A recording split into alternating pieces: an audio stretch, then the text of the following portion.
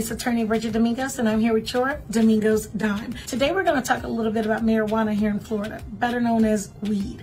And something that I found to be a little interesting is during Corona, literally dispensaries were considered a necessity, an essential business. And so they have not shut down at all during the whole pandemic.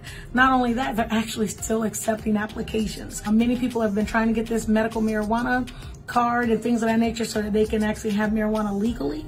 If you want that smokable kind, you're literally going to have a doctor sign off saying that's the kind you need. And many people don't realize that you can't have more than 4 grams with you at any time, or else you basically have violated. And then you're subject to regular marijuana laws like everyone else. There are also other conditions, such as can't have it in the school grounds, can't have it in a vehicle, which a lot of people do. Be careful with that. Can't do it at someone's home without their permission, which makes sense.